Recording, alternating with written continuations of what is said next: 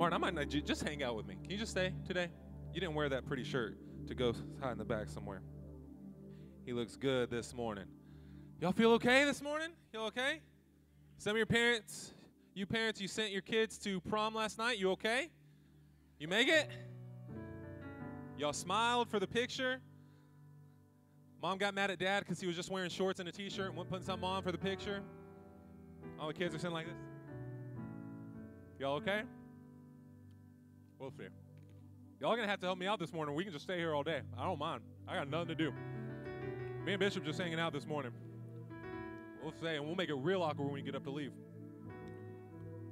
I'm just playing. I'm so excited this morning to share the word with you. As Pastor Catherine said, me and a few of our men went to a men's conference in Dallas, and it was everything I could have expected and more. And I mean, they're just getting you fired up. And I'm like, I'm supposed to come back this morning and preach about, like, joy and peace. But we're running through a wall. Like, I'm going to need y'all to come with me, all right? Y'all good? Come on, wake up a little bit, guys. See, what's great about the presence of God is there's moments for a calm, and then there's moments for spirit, and then He can do anything and everything in every moment. So what we have to do as believers is learn when to shift with the Holy Spirit. So when He has us in a moment of healing, heal. And then when He has you in a moment of encouragement, get encouraged. And when He has you in a moment to pick up the fight, pick up the fight.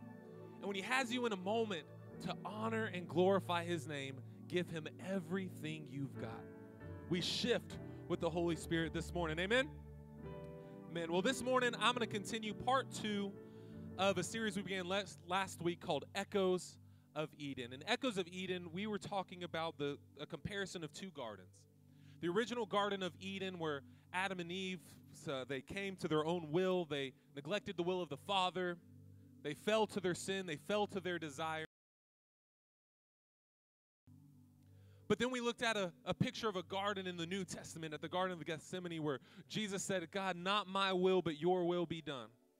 And He laid everything that He was down at the feet of the Father. How these choices that we make in these key moments of our lives can echo throughout eternity in the rest of who we are. How the choices that we make can reverberate generation after generation. When we make a decision to say, God, not my will, your will be done. We talked about a couple of concepts in the garden. First off, being boundaries. That our God is a God of boundaries.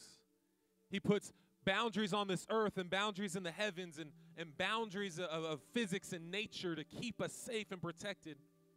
And He does the same thing with our personal lives.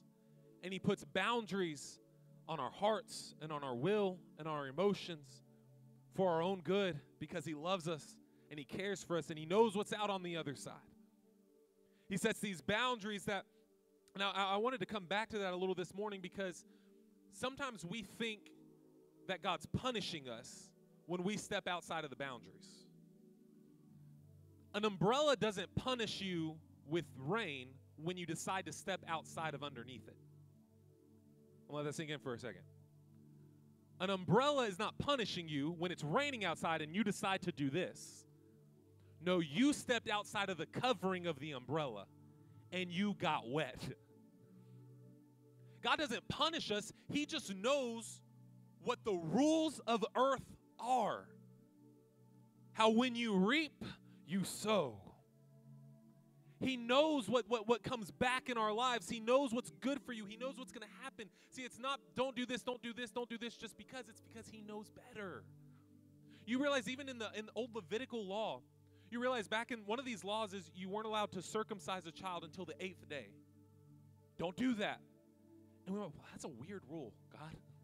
Why are we so worried about that? Until later on, we find out that a newborn baby, their blood couldn't coagulate until day 8. He's saying, no, don't do that, because you can't heal from that. And you could look at it, it's just a trivial law, a trivial rule. One of the laws He put in place, He said, hey, when you're washing your hands, always use running water. Really, God? Like that's a law? That's a rule? We got to have some running water? Have you ever washed your hands in a bowl of water? What does that water look like? How many of y'all taking baths? That's nasty. Like if I'm going to take a bath, I got to take a shower and then take a bath. Because you're just taking like a filth stew. Yeah, there's going to be moments where you're not going to know what to play. It's okay. Just in and out. We're good. There's not a chord for that. You realize in the bubonic plague that wipes out 2/3 of Europe, they estimate that the majority of the deaths came because the physicians were washing their hands in bowls of still water and then taking their hands to the next person and infecting them. But see, there was a Levitical law written many, many years ago that said, hey guys, use running water, please. See, his boundaries are for our own protection, even when they seem trivial. Even when they seem, God, why? So I made the statement last week that we're not going to diminish the capacity of his lordship to the capacity of our understanding. Just because I don't understand a law or his word doesn't mean I get to ignore it and then blame him saying he's punishing me or putting me through a test. The test was on the cross. Jesus passed it. You're testing yourself. You're testing boundaries. You're testing the will of God. And what comes back to us comes back to us. Always remember, the removal from the garden was because Adam and Eve were now in a condemned state. The removal from the garden was not punishment. It was mercy. Because right next to the tree of the knowledge of good and evil was the tree of life. And if they had chosen to eat from the tree of life while already in a damned state, there would be no point of redemption. He did not move them out to punish them. He moved them out to protect them. Said he put an angel in front of the tree of life now with 2 flaming swords to say, nuh-uh, you can't get here till Christ gets to you. His boundaries are for us. We talked about the element of sacrifice. Jesus in the garden. God, not my will, but yours be done. I don't want to do this, but I'll do it for you. If there's any way to let this cup pass from me, please take it. But not my will, but your will be done. Now, Christ takes on the ultimate sacrifice and the ultimate weight that we don't have to carry. But he still calls us to sacrifice. He still calls us to sacrifice things in our life. We talked about sacrificing your lips, sacrificing your livelihood, sacrificing your life, your everyday for him, for all that he is. But then where we pick up today is, how was he able to make that sacrifice? He gave up his divinity in that moment. He didn't do it as God. He did it as a man, grieved, exhausted, crushed. So here's how he did it. You want to know the secret? I'm not rhetorical, okay? I ask, you answer. Or I sit. Lubies gets out late. Hebrews chapter 12, verse 1 through 3, it says, Therefore, remember, therefore always means something happened before this. What happened before this is the writer of Hebrews is speaking about how looking forward Abraham was to the building of a new city on the foundations of God. How God had these promises that were set before every single person coming up all the way through the Old Testament to now. And he said, therefore, since we're surrounded by such a great cloud of witnesses, let us throw off everything that hinders us and the sin that so easily entangles us. Let us run with perseverance the race marked out for us, fixing our eyes on Jesus, the pioneer and the perfecter of faith. For the joy set before him, he endured the cross, scorning its shame, and sat down at the right hand of the throne of God. Consider him who endured such opposition from sinners, so that you will not grow weary and lose heart. For the joy that is set before him. There are boundaries in the garden. There is sacrifice in the garden, but there is joy in the garden. There is a joy in the will of God. There is joy in who he calls you to be. What was the joy set before Christ? Right hand seat to the Father. A seat with God. Fulfilling all of prophecy. Fulfilling the whole reason he came to this earth. Purpose gave him joy. An opportunity to sit at the right hand of the Father gave him joy. Jesus was not joyful about what he was about to endure. He wasn't filled with joy about an event. He was filled with joy about an outcome that was already guaranteed. Your outcome is already guaranteed. Your victory has already been won. Your promises are already waiting for you in the hands of the Father.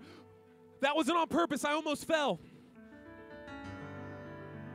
But He is looking at you saying, come back to the garden.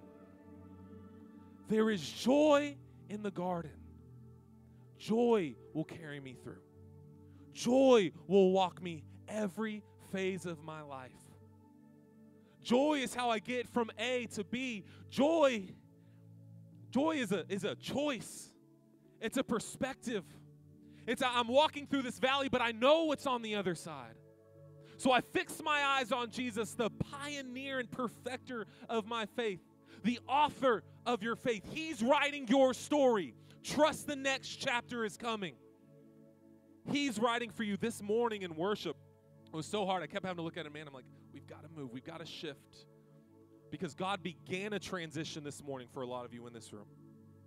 It's almost like He walked you up to the Red Sea and He started parting the waters. We're going to cross this morning. But you've got to be ready to cross. You've got to be ready to cross. You've got to be ready to maybe get a little uncomfortable. You've got to be ready to go to a place you don't want to go. You've got to be ready to address some things you don't want to address. But for what? For the joy set before you. You can endure it. He'll carry you through. One element of joy is His presence. We find joy in His presence. Look at Psalm chapter 16, verse 11. It says, you will show me the way of life, granting me the joy of your presence and the pleasures of living with you forever. This was the original purpose of the garden. Community with God. Walking in the garden side by side. Can you imagine matching the stride of God in the garden? No fear, no worry, no doubts, no failures. Just walking right beside Him. But God's in the garden. And He set boundaries in the garden. Sin hinders everything now, especially man's experience of God's presence. And I want to use that word experience because understand this. You are saved. You are chosen.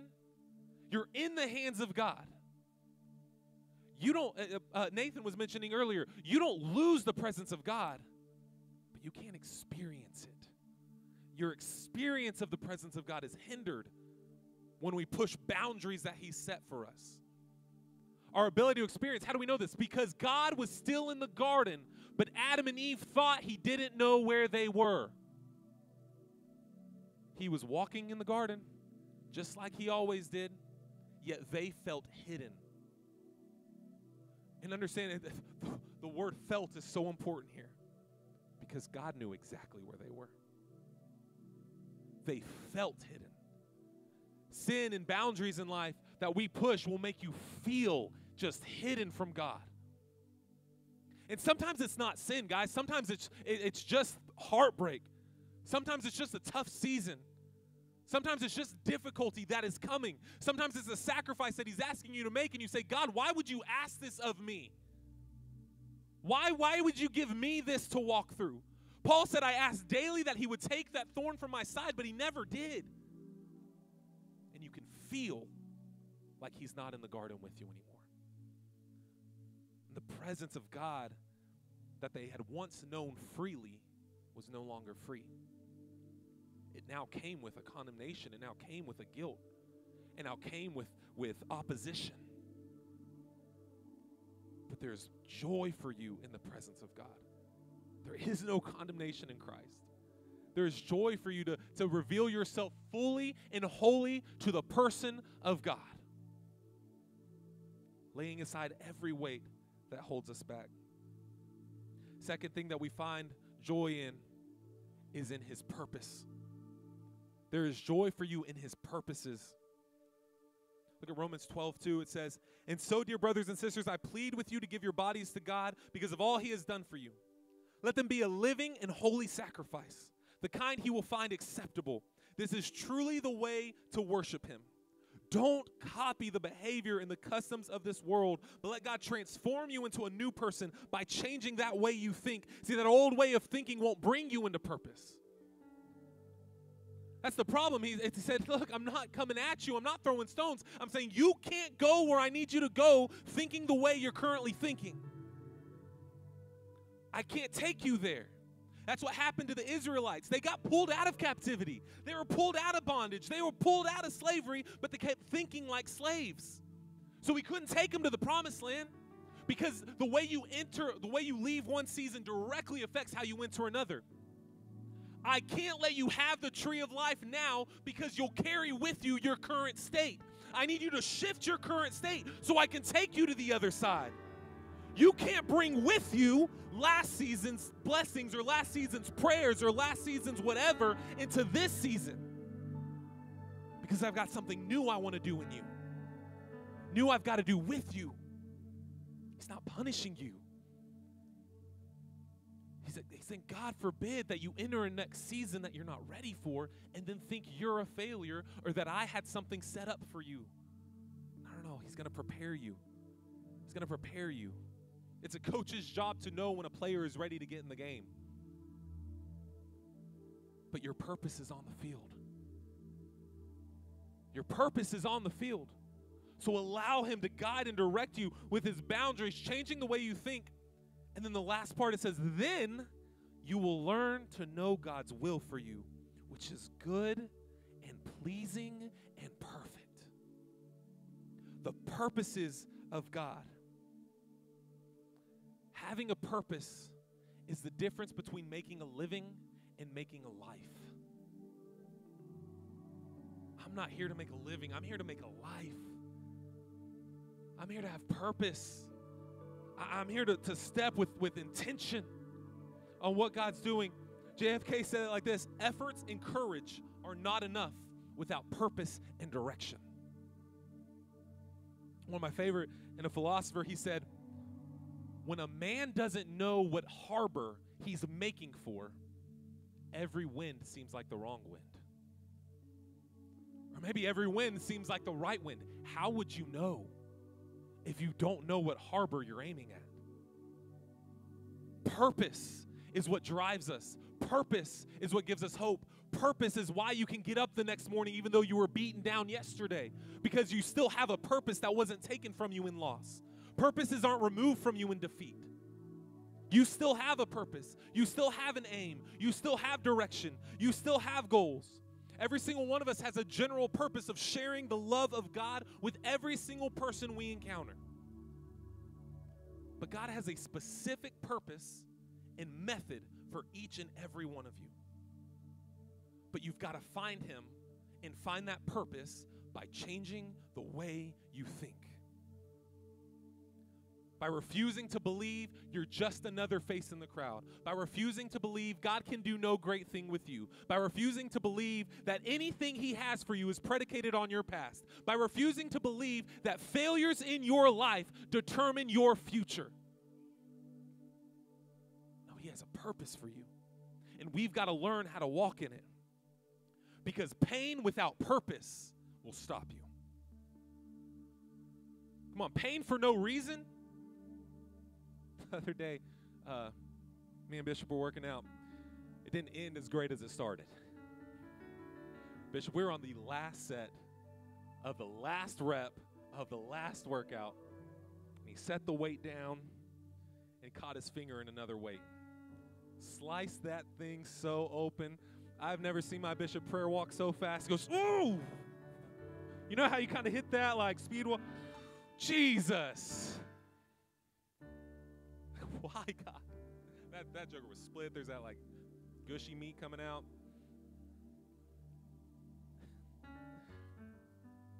But you know what I can guarantee you? He's going to be back. He's going to be back. Why? Because he has a purpose. He wasn't in that gym for no reason. He made a commitment to his health, to his fitness, so that going through pain when achieving your purpose will not stop you. You get right back up. If I'm working out legs, I'll warm up with like 135 on my back getting squats. Yeah, I'm on it. I got it. Man, we went to this men's conference. Tim Tebow's preaching this week. I've never felt smaller in my life. His hamstrings are boom. I made a commitment to Jesus that day. I will squat heavier. It's unreal.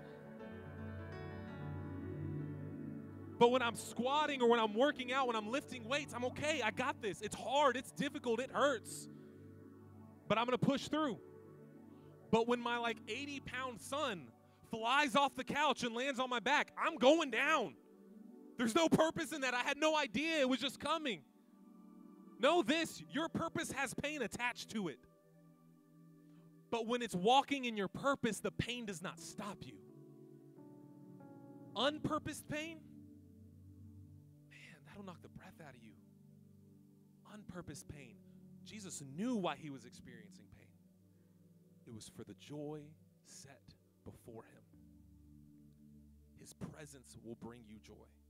His purposes will bring you joy. As I was reading through Romans chapter 12, and it talks about setting yourself apart, not copying the behaviors and the customs of this world, it reminds me of this Old Testament commitment. It's called the Nazirite vow. Nazir or Nazar, the root word means separated. It was a vow someone would make. God, I'm wholly and totally yours. They would make this vow for different reasons. Sometimes it was because of something God had just brought them through. Sometimes it was because it was something they wanted him to bring them through. And so they would take this vow. God, I am yours. And now understand, this isn't because we do this sometimes. God, if you'll do this, I'll do this. It wasn't making a deal. It was consecrating themselves separate to God. I am wholly yours. Take me. So they would make this vow, and look what was entailed in that vow. It's Numbers chapter 6.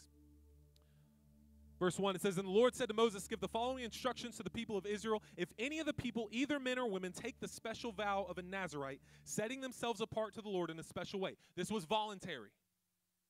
Right? He said, he didn't say, tell all the people this. No. He said, if they decide they're going to take this special vow, here's what it entails.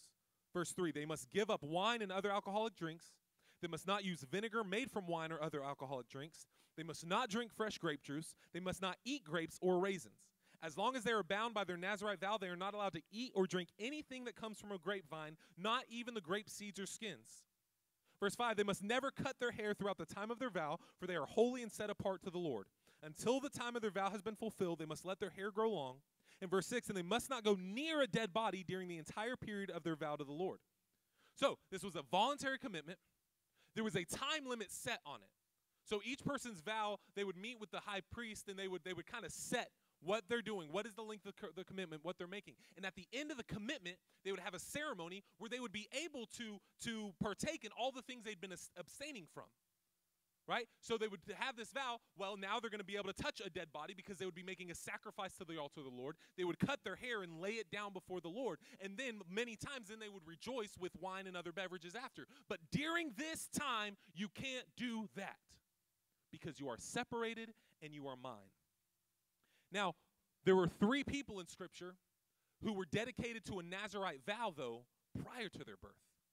It wasn't voluntary for them. It's the prophet Samuel, Samson the judge, and John the Baptist. Because they already had a purpose, and their purpose required consecration. Eben got it, but that's just because he had a birthday last week. Your purpose requires separation. He had 3 people. He said, this is a voluntary vow. This is good. But you, and you, if I'm going to accomplish with you what I want to, you've got to be completely separated and given to me. Look at Judges chapter 13. We're going to look at Samson's life today. It said, In those days, a man named Manoah from the tribe of Dan lived in the town of Zorah. His wife was unable to become pregnant, and they had no children. Then the angel of the Lord appeared to Manoah's wife and said, Even though you've been unable to have children, you'll soon become pregnant and give birth to a son, so be careful. You must not drink wine or any other alcoholic drink or eat any forbidden food because you'll become pregnant and give birth to a son, and his hair must never be cut. Let me stop right there. Parents, we can't continue indulging in things we don't want our kids to.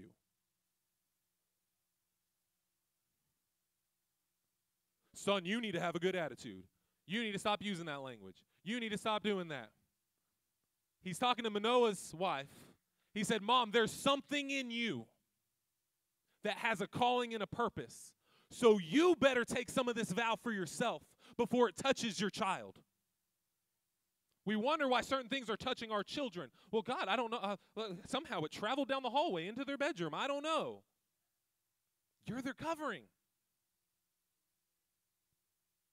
A pregnant mother's job is to protect the seed while it grows. What other job is there? Some of you, maybe it's not a child, but you have a dream growing inside you. You better not touch things that are going to destroy your dream's purpose. So you will soon become pregnant, so you must not drink wine or any other alcoholic drink or eat any forbidden fruit. His hair must never be cut, for he will be dedicated to God as a Nazirite from birth. He will begin to rescue Israel from the Philistines. The Israelites at this point had been ruled and oppressed by the Philistines, I think, at this point for another 40 years. Before Israel had a king, what God kept doing is he would raise up these judges, but they weren't, Judge Judy. It was these chief commanders, these army leaders, these people who the Holy Spirit would descend on and use to do a powerful thing, and it'd kind of back off of them.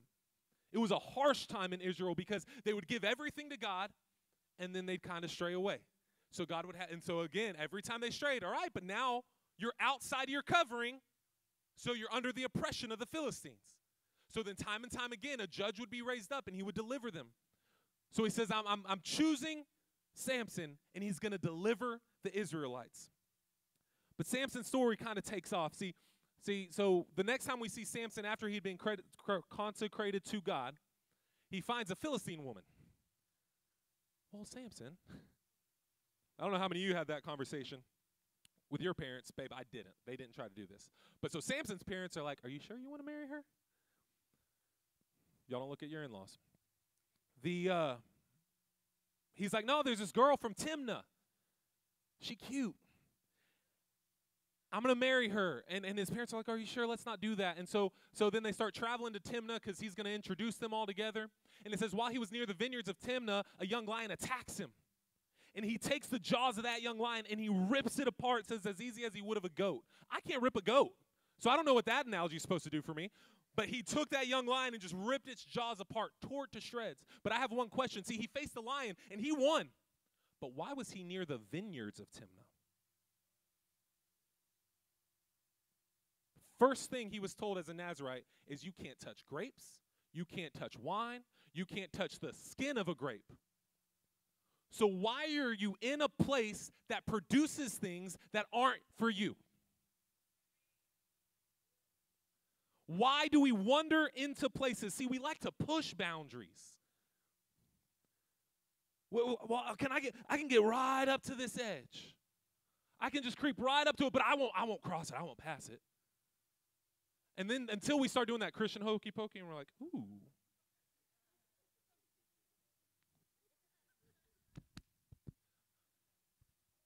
And we do that with boundaries.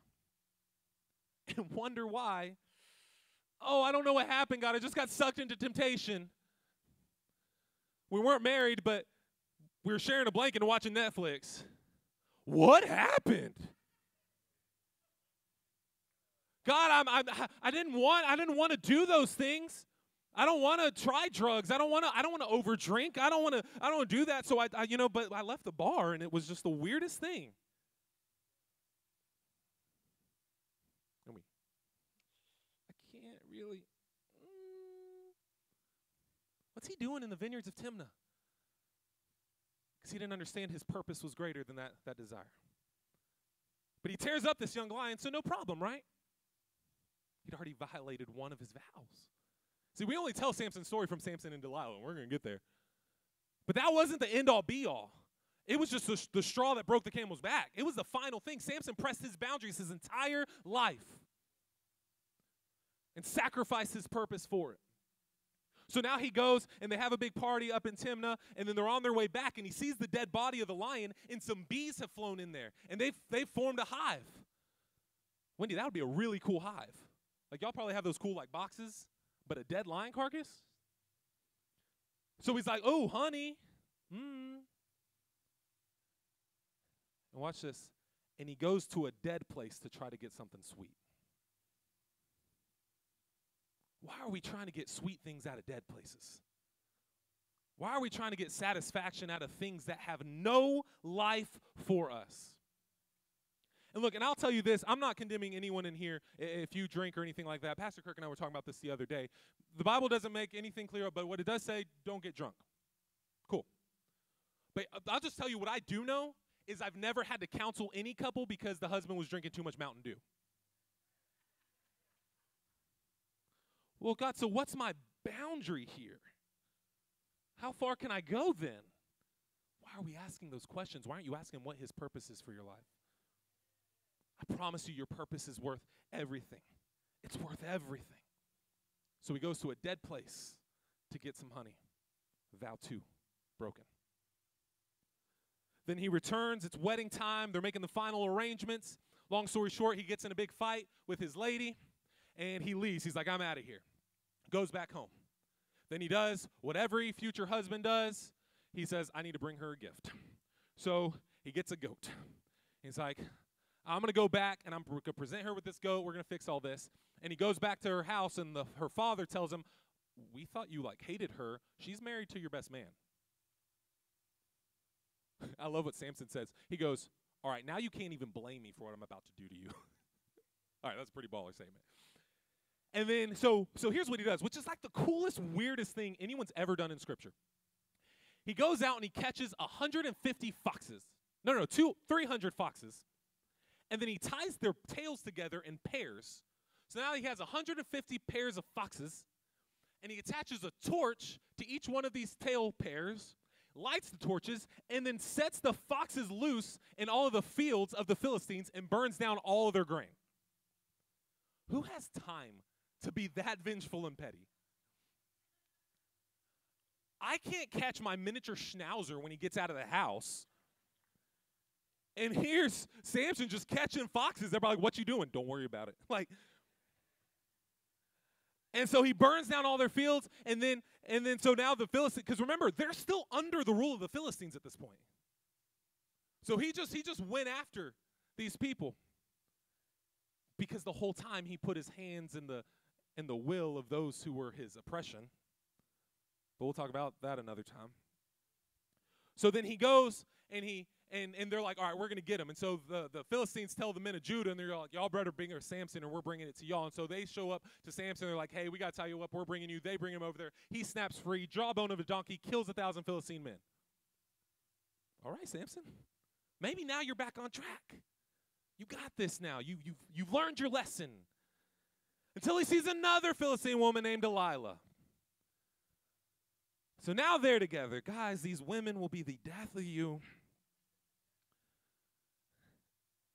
And so now he's with Delilah, and the Philistines come. She sells him out for 1,100 pieces of silver. And I guess that's better than what Judas got for Jesus, but still, that ain't cryptocurrency. And so she sells him out, and then they go. And so now she goes up to Samson, like, Samson, what's the secret to your strength? What's the secret to your strength? And he's like, well, if you tie me up with fresh bowstrings, I can't break free. So she ties him up with bowstrings, and then all the Philistines jump out to attack him. He breaks free and kills him. Samson, you lied to me. And then he's like, I was just playing. If you tie me up with fresh new ropes, I'll lose all my strength. So she ties him up with fresh new ropes. What were they doing, by the way? And so ties him up with fresh new ropes, and then all the Philistines break out, and they come, and he snaps them open, and then he kills them all. And she's like, Samson, why do you keep lying to me? He's like, because you keep trying to kill me. But he doesn't say that. Well, if you gave me, he's got to be playing with her. Because he goes, well, if you give me dreadlocks. I think it might have been a look he always wanted to pull off but didn't have the guts. So he's like, if you give me dreadlocks, then it'll go my strength. So she braids up his hair. Boom. They bust out. And then they're like, what did you do to your hair? And then he breaks free and kills him. And so then finally they come, and he tells her, look, my secret's my hair. And he lays his head in her lap. She cuts off his hair, and they jump out. And I think Judges 16, verse 20.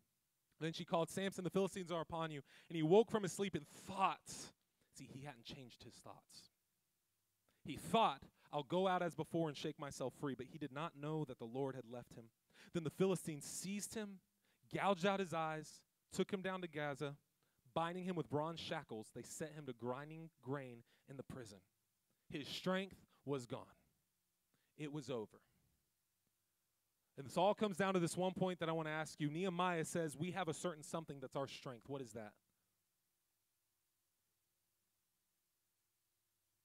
Where's your joy this morning? Samson lost his strength. Your strength is the joy of the Lord. And we go through things, and we go through trials, and we go through situations, and we get down and out. We give up our faith. We give up our hope. We feel defeated, and we look up and wonder, where has my joy gone? We don't change our thoughts to think this is going to be different than before. I've got to do something different. No, we keep walking the same walk, doing the same thing, walking around joyless. We have no purpose. We're not spending time in the presence of God. We're just moseying through life expecting that things are going to change. Guys, I'm there. I've been there. 2 weeks ago, I was talking to a coworker, and I was like, I don't really have any faith for my future. I'm going to need you to pick this one up. And I said it kind of as a joke, but you guys know we say those things, hoping someone hears what we're really saying. Samson had nothing. Because when we lose our hope and we lose our joy, the first thing we lose is our vision, and that's what he lost. And here he is, blind, grinding grain, working for the enemy because he doesn't know what's going to be in front of him. Come on, there are people in this room who haven't felt fulfilling joy in years. And it can be different things. Maybe you've been straying away from God. Maybe you've been trying to get sweet things from dead places. Maybe you've been pressing boundaries. But maybe you've just experienced loss. Maybe you've just had people betray you. Maybe you've thought these things were going to come to be, but they haven't yet, and you don't know how to wait on God's time. But wherever you are, it seems to get a little bit harder step after step after step to keep doing and keep doing, to keep enduring this pain that you're dealing with because it feels like it's without a purpose. But you don't have to face that without the presence of God, and you don't have to face that without purpose. And I need you to get ready because one of the most powerful scriptures that will bring you to the other side is the very next verse. See, he's pushing, he's grinding this grain. His eyes are gouged out, and he has nothing to carry him. But in Judges chapter 16, verse 22, it says, but before long, his hair began to grow back. Some of you need to hold on to this verse this morning. That what might seem lost will grow back. That dream you lost will grow back. That child that you think is hopeless will grow back. Your job that's going nowhere, guess what? Your purpose isn't in that job. Your purpose is in your joy, to take ground from the enemy, to march right into everything that he's stolen and pull it back to advance the kingdom of God. You find your purpose and you'll find your joy, and in your joy, you'll find his presence. And your joy will grow back. Do not leave this place today without your joy. Do not leave here today without your joy. It's not over. James chapter 1, he says, count it all joy, my brothers, when you meet trials of various kinds, for you know that the testing of your faith produces steadfastness. What's he saying? Don't let opportunity present itself to you and label itself. You count it joy. When life hands you difficulty, you say, thank you for that joy. When life hands you struggle, you say, thank you for more joy. Look how he says it in the ESV. He says, dear brothers and sisters, when troubles of any kind come your way, consider it an opportunity for great joy. For you know that when your faith is tested, your endurance has a chance to grow. You make a decision that says, I'm going to get my joy back. I'm going to quit letting the world and my circumstance and my situation decide for me. Because it's not a feeling. It's not a feeling, it's a focus. Because I fix my eyes on the author and the perfecter of my faith. For the joy set before me, I'll endure it. For my family that needs to see what steadfastness looks like in the face of adversity, I'll endure that. For people around me in my life who don't seem to have the strength to pick themselves up, I'll endure that. For people who don't know what it's like to be in an environment where all you can do is lead with your faith, and all you can do is lead with who you are, and all you can do is lead with your identity in Christ, I'll endure that for the joy that He set before me. You have to count it joy. Count it joy. And in that joy, you'll find presence. In that joy, you'll find purpose. In that joy, you'll find healing. Don't wait to feel joy to get your healing. Count it joy. Count it joy. He didn't say count your blessings. He said count it joy. He didn't say count your miracle. He said count it joy. He didn't say count your favor. Count your zeros in the bank. Count your pride. No, he said count it joy. So I've got to count it joy. There's this song that kept coming to my heart that we're singing, and I don't even remember how old it is. Not that bad. But it goes, you're all I want, and you're all I've ever needed, and you're all I want. So watch what he'll do in that. Help me know you are near. Come on, if you need that, stand and sing with me this morning. And you're all I want, and you're all I've ever needed. Oh, you're all I want. So do this for me, God. Help me know you are near. And we're going to sing that for another second, but here's what I need you to do. I need you to close your eyes. I need you to forget everything around you. I need you to forget the garden for a second. And I need you to find your God.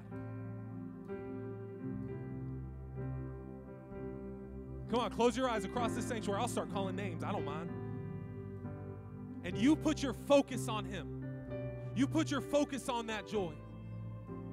And maybe you're here this morning and you say, well, I don't feel depressed and I don't feel upset and I'm not really struggling. Then why doesn't your joy look like your strength? If you have it, use it. And you're all I want.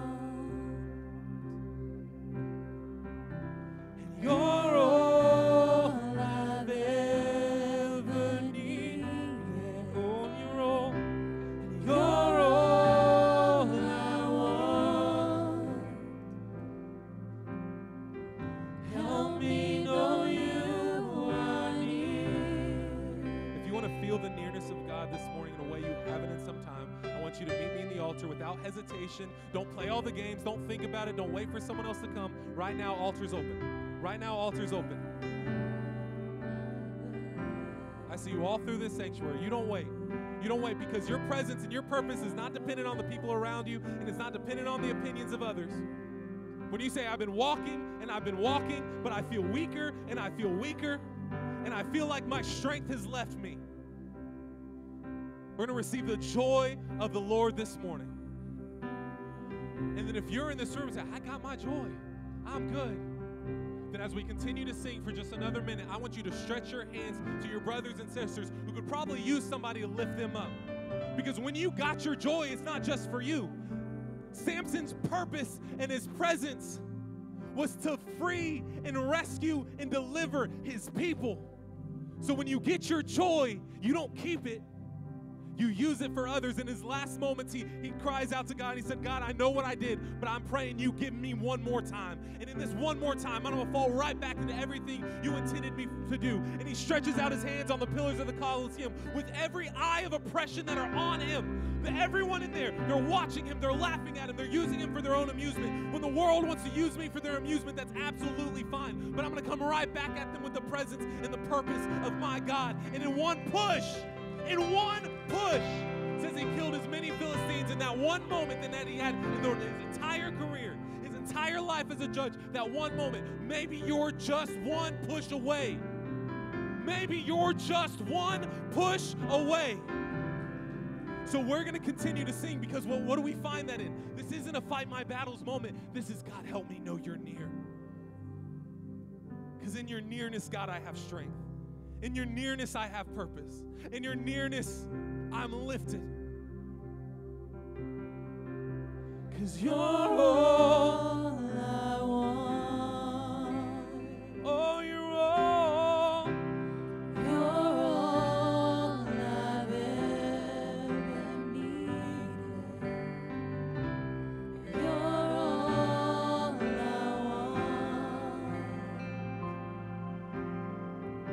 Help me know you are near. Oh, sing God, you're all I want.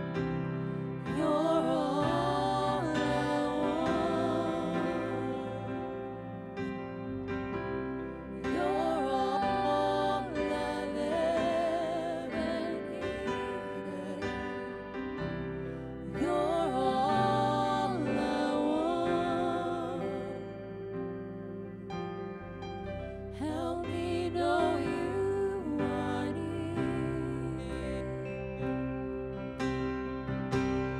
You're all I want. You're all I've ever needed. You're all I want. Help me know you are near. Come on, take your joy back right now in this moment. 'Cause you're all I want. You're all I want. Say, you're all I've ever needed. God, you're all I want. So help me, God. Help me know you are near. We're going to stand. We're going to worship. And please, please, please, if for whatever reason, embarrassment, humiliation, shame, whatever it was that held you in your seat, if you wanted to march here, if you need to wait for everyone else to leave, I'll stay right here. Our prayer partners are going to make themselves available if you want prayer, if you want to come into agreement with somebody, if you want to get your strength back this morning. Don't leave here feeling weak. Don't leave here feeling depleted, because see, the situation that you're walking back into may not have changed, but you have. The loss that you experienced might not be vindicated when you walk back out these doors, but we've changed the way we thought about it. And I've identified my purpose in His presence, that when He brings me through a trial or whenever but the defeat presents itself to me, I will count it. I will count it. I will count it. Find your joy. Find your strength. But it all happens when you find yourself in Him. Lift your hands as I bless you this morning. God, we are so grateful for your power, God. So grateful for your joy. So grateful for your mercy. God, I pray that there will not be a single person in this room who leaves here without the strength in their life that is your joy for them, God. Continue to lift, to bless, to speak. We are wholly and completely yours. Holy Spirit, do what only you can do. Unite us in your presence. We thank you and we love you in Jesus' name. Amen and amen. We love you so much. We're going to stay in worship as long as you need. Come up for prayer for anything that you need. We'll see you next week for Mother's Day service. Invite somebody who needs to get their strength back. We'll see you next week.